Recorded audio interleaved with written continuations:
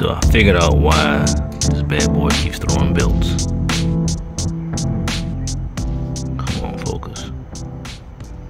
And that's the reason why right there, this pulley is not on here correctly.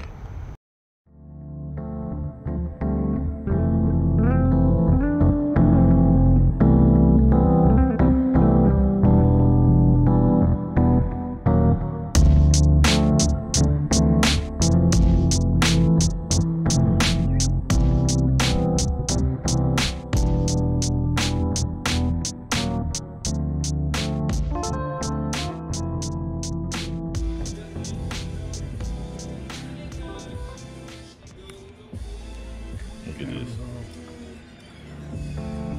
Oh wow. It's clean separated.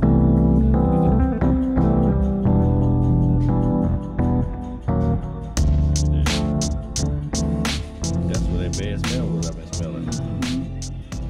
Yeah, that's what I've been smelling.